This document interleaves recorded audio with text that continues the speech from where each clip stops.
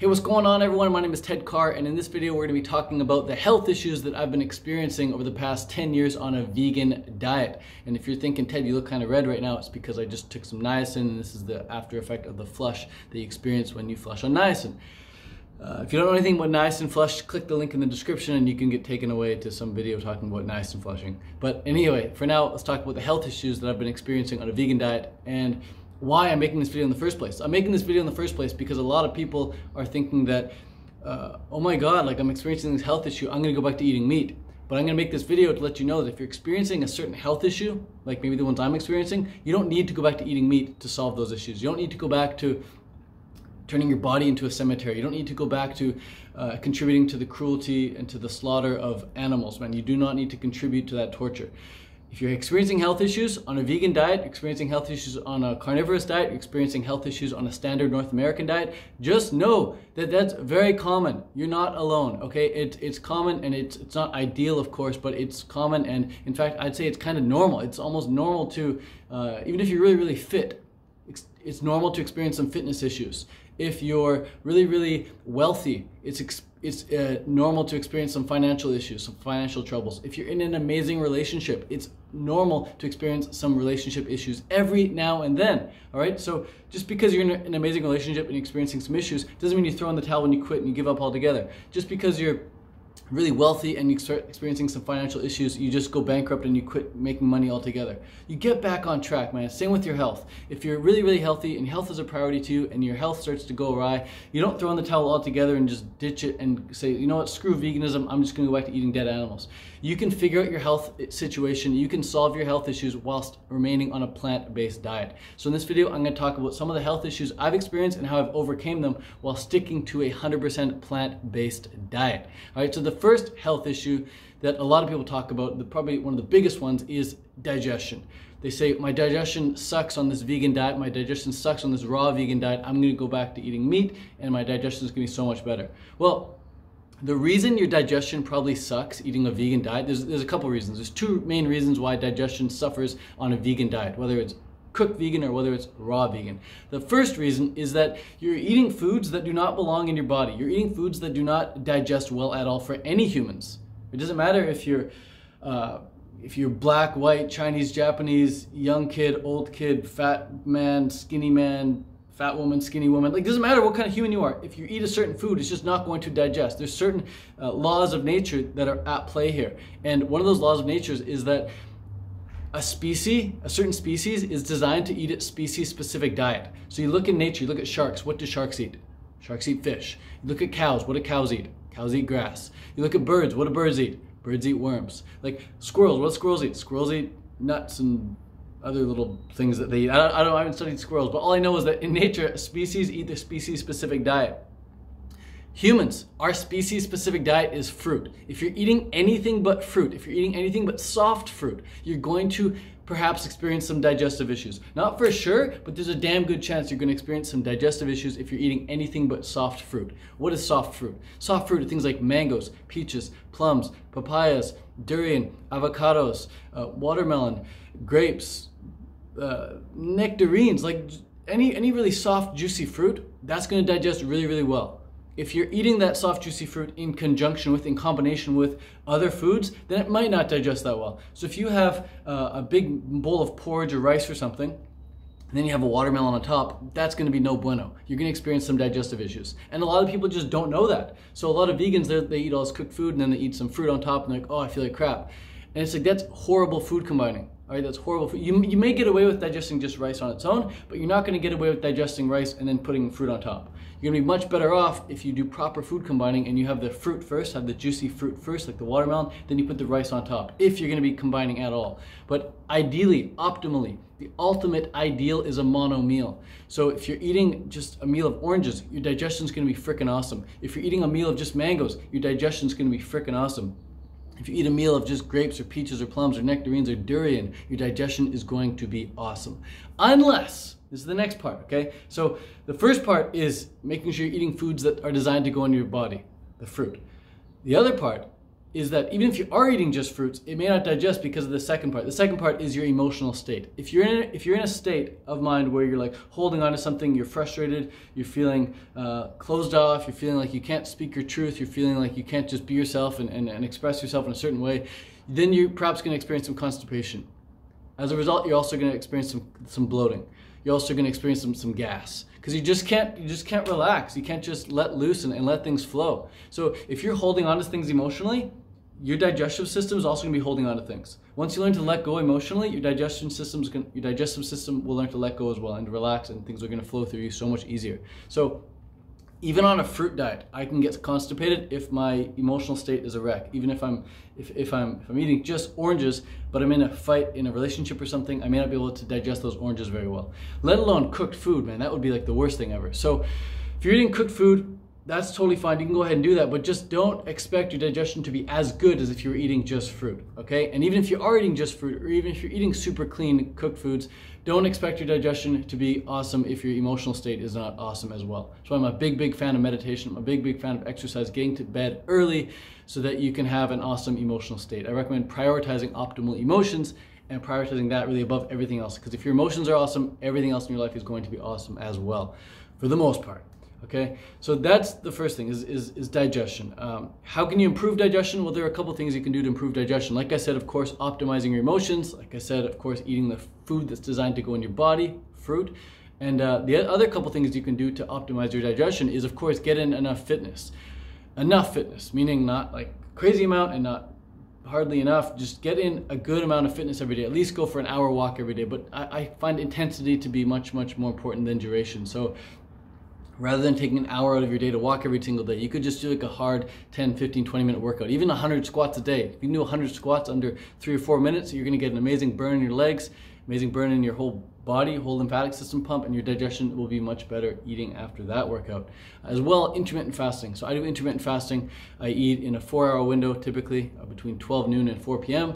Get all my calories in then, and my digestion is way better then as well, because you're not grazing throughout the day. You're not having your insulin up all day long. You just eat at 12 noon. You stop at 4 p.m.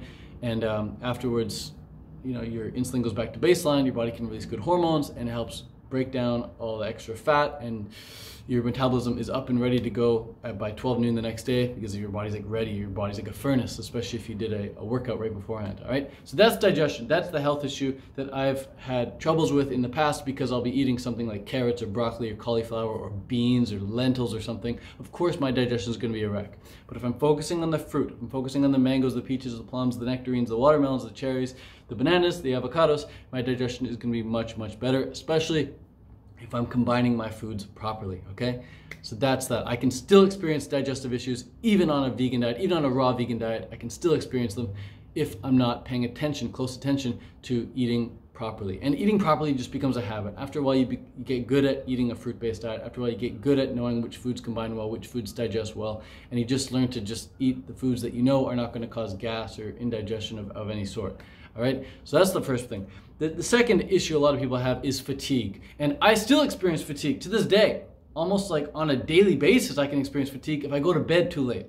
All right, so I prioritize getting to bed early. I prioritize early nights. I love my early nights. I love my evening routines. It's my evening routines that set me up for major success in life. It's my evening routines that set me up for major productivity the following day. It's my evening routines that allow my digestion to get optimized and allow everything else in my life to just fall into place. So my evening routines, it's like, what does that mean? It means like getting to bed before I'm actually tired. I do my best to get to bed before I'm actually tired, before I'm in the red zone. See that red flag? I don't want my battery in the red zone by the time I go to bed. I want to still be in the yellow or green zone by the time I hit the sack, by the time my head hits the pillow. I don't use a pillow, but, well, I actually just started using a pillow. But it's a long story. We'll make a separate video about why I do or don't use a pillow. That's a whole other video. But point is, I don't want to go to bed in the red zone. I want to go to bed when I still have some energy, when I still have some life force in me. That life force, when I'm laying in bed resting, it's going to go towards healing everything. It's going to go towards regenerating everything. But if I'm in the red zone, then I got to spend that first few hours in bed just recovering from the whole freaking day. And I'd rather not do that. So I get to bed before I'm tired. And in the morning, when I wake up, I'm going to be a whole heck of a lot clearer, sharper, and more ready to go, more laser focused, if I haven't eaten super late in the day before. which is why I love to eat 12 to 4 p.m. So that way, if I stop eating at 4 p.m. and I go to bed at like 9 p.m., by 9 p.m. my digestion is already pretty much empty, and in the morning when I wake up, it's totally empty, and I'm ready to go number 2, and I'm ready to go work out, and everything is awesome. So if you're experiencing some fatigue, like I can still experience fatigue as well. If I'm working out a whole heck of a lot, if I'm getting to bed late, I'm not getting enough sleep, or if I'm doing things I don't enjoy. All right, because desire is the triggering mechanism behind the release of energy. So if you have a lot of energy, even if you're staying up late, it's probably because you have a strong desire to do whatever it is you're doing. Maybe you're playing a video game, maybe you're talking to someone that you love on the phone, or someone that you're interested in on the phone, maybe you're hanging out with someone you really enjoy, you're doing something you really, really enjoy, and it doesn't matter what time it is, you're gonna have energy for it because you have the desire to do whatever it is you wanna do. If you're sitting in class one day, or you're studying something and you're really feeling really, really tired, it's probably because you have no interest in that. You're probably like, oh, I'm so freaking tired, I don't have the energy, and you're yawning and shit. It's because you don't have the desire. So if you're experiencing fatigue, chronic fatigue on a regular basis, it's probably because you don't have any set goals, you're not clear on what it is you want to do with your life, you're not clear on what it is you want to do in this moment, and so your body's just like, oh, I don't have the energy for that, I'm just gonna be tired. So I recommend getting crystal clear on what it is you want to do with your life, get crystal clear, have objectives for your day every single day, so that throughout the day you're not making up your decision like, what do I want to do today? You already have made that decision up the night before. So part of my evening routine is making a list of all the things I want to do the next day, all my targets, all my objectives. So when I wake up in the morning, I don't decide what I want to do. It's already made for me. The decision is made for me. I don't wake up and chance it. I don't wake up and just say, oh, I hope I know what I'm going to do today. I hope today's going to be a great day. I've already determined the night before that the next day is going to be freaking awesome because I'm going to do all these things. I'm going to do this work. I'm going to meditate for this long. I'm going to cold shower. I'm going to do breath work. I'm going to do gratitude work. I'm going to reply to these emails. I'm going to get back to this person, get back to that person. I'm going to launch this. I'm going to make this video. Like this video I'm making right now was predetermined yesterday. So yesterday, I'm like, I'm gonna make this YouTube video. Here I am today, I'm doing it, I'm excited, I'm passionate. It's something I've been thinking about. I put my subconscious mind to work the night before, so when I sleep, my subconscious mind is going to work on creating an awesome day the next day. If you're not pre-programming your subconscious mind the night before, you're wasting time while you're sleeping. Like while you're sleeping, your subconscious mind can get to work on all the things that you want to be doing with your life, all the things that you want to be doing with your next day. All right. So that's the second thing. If you're experiencing fatigue, it's because you're not getting enough sleep, or it's because you're not doing what it is you absolutely love to do. Another reason you could be experiencing fatigue is because you're just eating heavy meals. Like if I ate a big cooked meal, of course I would experience some fatigue afterwards. Of course, it's not saying that's a bad thing. It's just saying it comes part and parcel with the cooked food. And if I'm gonna eat some frickin' vegan pancakes, or if I'm gonna go eat a big bowl of rice or big bowl of lentils or something, of course I'm gonna feel fatigued afterwards. That's why I don't eat those foods. I focus on the fruit. I focus on eating foods that allow me to feel my best. All right. If I didn't mind feeling a bit tired after some meals, then I'd go ahead and eat those. You know, but just know that if you're experiencing fatigue, a good reason, especially if it's right after you eat something, it's because you just ate that heavy food. You know, humans are made of water, and when you eat water-rich foods, you're going to experience the flow and vitality that comes with eating water-rich foods, electrical foods, foods that are alive. And if you're eating dead foods, foods that are cooked, foods that don't have much water in them, you're gonna feel that sedative effect. Again, not saying it's a bad thing, it's just saying that's part and parcel with the food. If you eat it, expect to feel that way. Unless you eat a small amount. But if you eat a large amount of that cooked food, then you're gonna feel that dip in energy. Totally normal.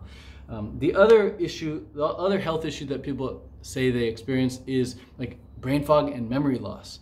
And that's like, there's so many ways of improving your memory, and that has a lot more to do with, of course, avoiding complete junk food, avoiding like all the avoiding all the white foods. Apparently, like Alzheimer's studies show that, hey, if you avoid white rice, white pasta, white sugar, your memory is going to be a whole heck of a lot better, because that stuff just like fries your brain. This stuff like short circuits your brain. The insulin spike and everything in those white foods, totally refined foods, that's going to wreck your memory up big time. But when it comes to memory, it's important to realize that, hey, if you're not focused in the moment, if you meet someone, you say, hey, my name's Ted, and they say, hey, I'm John, and then 5 minutes later you forget their name, it's probably because you weren't super focused in the moment when they told you their name was John in the first place. Your mind was wandering about all these other things. You're thinking about that person over there, you're thinking about how John's judging you or whatever. Like, if you're not focused in the moment, good luck memorizing that stuff afterwards. There's also so many different things you can do to improve your memory, and one of those things is just to keep your mind active. It's just to do things like crossword puzzles or Sudoku or exercise and weight train and solve problems, like go online and solve different problems, whether it's with your email campaign or YouTube videos. Just be active, use your brain actively. And a lot of people, they don't do that. They just sit back and they watch Netflix, they go to work, they do the same thing every day, and they get into this dull routine, and it becomes very, very monotonous. And then when their brain has to get challenged to remember something, they just haven't really used that part of their brain for a while, so it's a bit weak, a bit fatigued. But you can improve your memory at any age. Doesn't matter if you're a 16-year-old or a 76-year-old, you can improve your memory. And whether you're eating a plant-based diet or some dead animals, man, that's not going to make that much of a difference, I don't think. I think there are certain supplements you might be able to take, like things like lion's mane, which perhaps will help your memory. But if you're forgetting people's names, just know that's totally common, it's totally normal. It's just because you weren't super focused in the moment, you didn't set an intention to remember people's names. If you set that intention, you're like, I'm going to be the person to remember everyone's names, you can make that happen. So yeah, if you're experiencing memory loss, whatever, or brain fog, it's just because, again, you're not like super passionate about whatever it is you're studying. You're not super passionate and focused on what it is you're consuming. So you're a lot less likely to have a really sharp memory of that. Like when I'm reading a book and I'm really passionate about it, afterwards I close the book, I'm like, I can remember everything I just read. I can remember boom, boom, boom, all the different points. But if I'm not passionate about something and I'm reading, I'm like, this book is so freaking boring, man. And afterwards I close it, I don't remember any of it, all right? So next thing, next health issue people experience is feeling weak, not being able to gain muscle. And I mean, you can see it's totally possible to gain muscle on a raw vegan diet. It's entirely possible to feel strong on a raw vegan diet, let alone a vegan diet, let alone a raw vegan diet. You don't need to go to eat animals to feel strong. People say like, oh, once I started eating animals, I got my aggression back, I got my adrenaline back. That's because you're consuming the aggression of the animal trying to keep themselves alive, man. That's because you're consuming the adrenaline of that animal right before they died. Right before they died, they release a crap load of hormones that goes into the blood. When you eat that animal product, it's in the blood of the animal, and then it goes into you, and then you feel that energy. And I don't want that sort of aggression. I don't want to feel that sort of anger. I don't want to feel that sort of adrenaline in my body. I just love to go and work out and feel freaking amazing. I love to feel happy when I work out. I'm not in this to be angry and rah, like that. When I'm working out, I'm laughing, man. I can't work out with certain friends right now because they're making me laugh every time I'm on the bench press. Like, I just need to be pretty focused. But even then, I'm like, my workouts, I'm always smiling, I'm always laughing, always having a good time. So if you're feeling weak, it's probably because you're not training properly. It's probably because you're not eating enough calories. It's probably because you're not sleeping enough afterwards to recover. You've got to train properly. You've got to lift the right amount of weight for you. You've got to do the right amount of reps for you, the right amount of sets for you. You've got to eat enough calories afterwards, and you have to rest enough. Resting one day between workouts may not be enough for you. Maybe you need to rest 2 days between a workout. Maybe you need to rest 3 days between a certain workout, between a certain body part. A lot of people just aren't giving themselves enough rest between workouts, let alone enough rest afterwards, like getting enough sleep. All right, so those are some things to think about. Make sure you're training smart, make sure you're doing enough reps and sets, the right amount of reps and sets, as well as getting in enough rest between the actual days that you're working out. I was talking to my buddy Mike Vlassi yesterday. Buddy can bench press twice his body weight, and he's raw vegan. And I asked him, bro, how many times a week do you bench? He says twice a week. No, I asked him, how do you get stronger on bench? And he said, bench twice a week. Like, that's his prescription for getting stronger on bench twice a week. He's a big advocate of recovery because he's not on steroids like a lot of people, man. If you take steroids, you can work out every single day. If you're not on steroids, you're doing it naturally, you need to give yourself enough time to rest. Because what steroids do is steroids just allow you to recover like that. So you can work out again and again and again and again because you're just recovering so quickly. You can get in way more workouts in a shorter period of time. If you're doing it naturally, you need much more time to rest. So strongest bench presser I know can bench press twice his body weight. I mean, go and try and bench your body weight alone. It's quite hard. This dude can bench twice his body weight. He says bench twice a week. So that's the prescription on getting stronger. You just have to train smarter, and you need to be consistent. Don't expect results like that. People say, oh, I can't gain muscle on a raw vegan diet. It's probably because you haven't been strong, you haven't been training consistently enough. And if you say I can't gain muscle on a vegan diet, go look at all the people who are doing it, man. Go look at Nime Delgado, go look at Vegan Gains, go look at Dom Thompson. Like, there's so many people out there who are killing it, or crushing it on a vegan diet. And there's even people in the raw vegan community, man, who are building muscle on a raw vegan diet. It's entirely possible. The other health issue a lot of people mention is the dental issue. They'd say, oh, my teeth are falling out of my head. I gotta get root canals. I gotta get, what do they call it? I gotta get crowns. I gotta get fillings on my teeth. And that's common, that's normal across the board. You will go into any dentist and you survey all the people walking in there. 99% of the people walking into a dentist every single day, all the dentists in your town right now, go walk in there, survey all the people walking in. 99% of them are not going to be vegan. 99% of the people going into those dentists are eating animal-based diet, a standard North American diet even. The reason we get cavities, I was talking to my vegan dentist friend about this, my raw vegan dentist friend about this, my fruitarian dentist friend about this, Dr. Joe Hooper. He's saying the only reason people get cavities, check it out, this is important. The only reason people get cavities is because they leave bits of food on their teeth long enough for the bacteria to go in there, eat it, and then poop it out, and the poop is very acidic and it breaks down the teeth just like that. Like, that's the cause of cavities. So he's like, you cannot get a cavity if you clean your teeth fully and properly. Like, if your teeth are completely clean and there's no food scraps left on them, you can't get a cavity. That's it, you just can't get a cavity. Like, how come no one ever taught me that growing up? Like, no one ever taught me that. So I figured, hey, I'll just brush my teeth a few times a week. I'll just brush my teeth like maybe once a week, twice a week tops, and just get by like that. So as a kid, I rarely ever brushed my teeth. If I did, I brushed it for like 10 seconds, just like that, boom, boom, boom, done. Because as a kid, you don't experience consequences like that.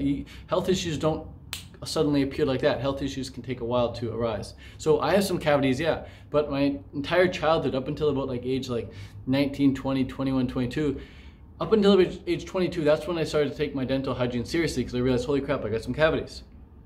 But the first 22 years of my life, it's like I took horrible care of my teeth.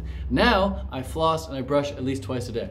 You know, it helps during that 12 to 4 hour eating window, because I just need to keep my teeth clean up until 12 noon, and then at 4 p.m. Brush and floss once more, and then again my mouth is empty and clean until the next day at 12 noon. So between 12 and 4 p.m. I might do another floss and brush right in the middle there, but definitely at 4 p.m. or on 5 p.m. I'll definitely floss and brush again there to keep them clean. So I don't continue to get cavities, but I have some cavities, I have some fillings. But that's totally normal if you're not keeping your teeth clean. Your teeth are bound to get some cavities if you're not keeping them clean. But he also mentioned that some people, there's two types of saliva. Some people have more acidic saliva, other people have more alkaline saliva. And he said if you have more acidic saliva, then you're a lot less likely to have like plaque buildup, but then you're more likely to have cavities. And he said with other people, if they're more alkaline saliva, then they're more likely to get plaque buildup, but not as much cavities. So there's like a genetic component there as well. But anyways, that's it. Just keep your teeth freaking clean and you're not gonna get any cavities. It's that simple. It's not about eating dead animals. It's not about avoiding sugar. It's just about keeping your dang teeth clean, man. Brush them after meals, floss after meals, rinse after meals, and oil pull if you want as well. But your teeth aren't gonna magically regrow and reheal. That's impossible. Your teeth cannot reheal because there's no blood flow to your tooth. Your tooth is like it's like a rock in your mouth. There's no blood flow to it. There's nerves to it, but there's no blood flow to your teeth. And nothing can heal unless there's blood flow to it. So if your teeth have a cavity in it, go get it fixed. Don't let it grow. Just go get it filled and deal with that, man. That's just part of life. That's just part of not taking care of your teeth well enough when you were younger. So my message for all the young kids out there, my message for anyone right now listening who doesn't have any cavities, keep your teeth clean, man. You don't want cavities. Cavities suck. But it's just a part of life. If you got cavities, you got to deal with it. They're not gonna heal, they're not gonna regrow. It's impossible. So don't be delusioned by that. Anyways, those are the health issues that I've experienced, and I hope this video was informative because I don't want you to experience chronic health issues. If you're experiencing health issues every now and then, just know again that's totally normal. Just like if you're super into fitness and you experience some fitness issues, that's normal. You don't need to quit your sport. If you're into wealth and you're experiencing some financial issues, you don't need to quit being wealthy. If you're experiencing relationship issues and you're in an amazing relationship, you don't need to quit the relationship. You can figure it out within that realm if you want. All right, so when it comes to veganism, if you're experiencing veganism, or if you're experiencing health issues within veganism, you can get it sorted. You can solve those issues, solve those problems. All right, thank you so much. Peace out, much love. I hope to see you all at the 2019 Canada Fruit Fest this August. It's gonna be really, really fun. If you want more information about the Canada Fruit Fest, you can click the description below. All right, that's it for now. Much love. Peace out.